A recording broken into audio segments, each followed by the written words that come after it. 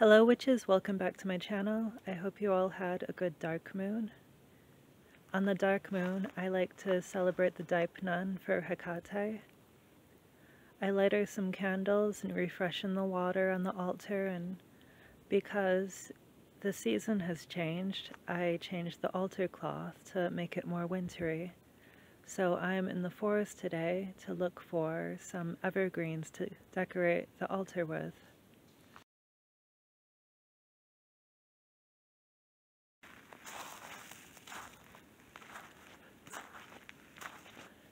As you can see, Jack Frost has visited us here in the Berkshires.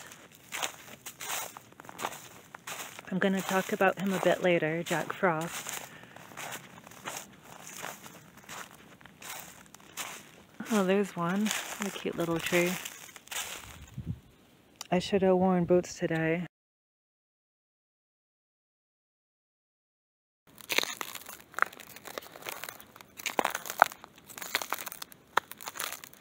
It's colder than a witch's, well, you know.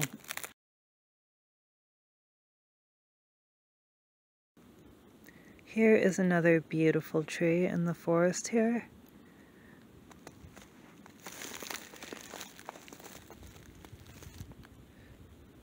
Spirit of the tree,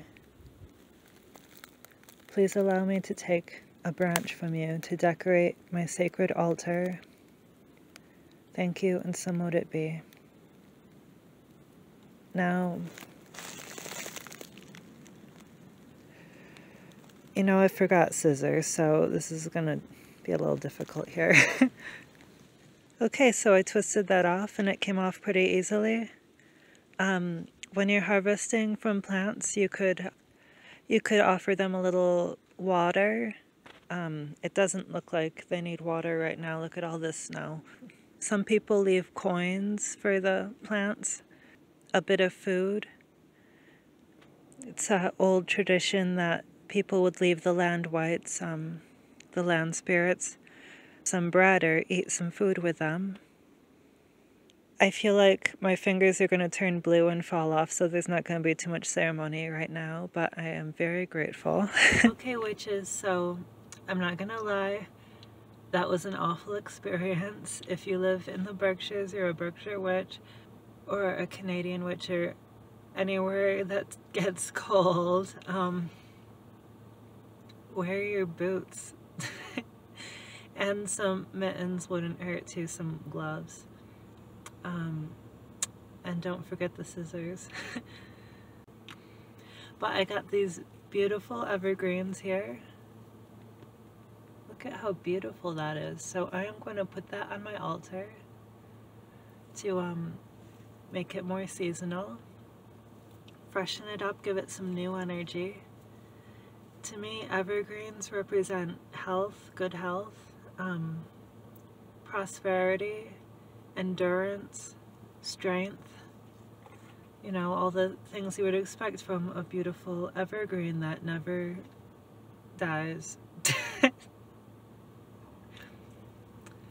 Some witches use a tool that's called a bowline. It's a special knife that they use to harvest plants with, and the blade is in a shape of a crescent moon, and it has a white handle, traditionally.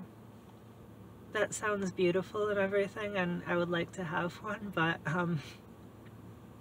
really the scissors work just fine.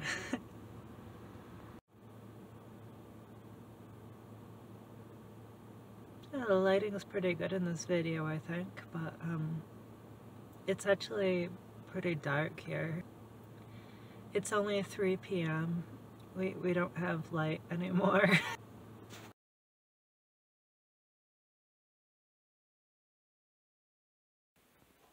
So here is my new altar space. On the right is where I do my spells.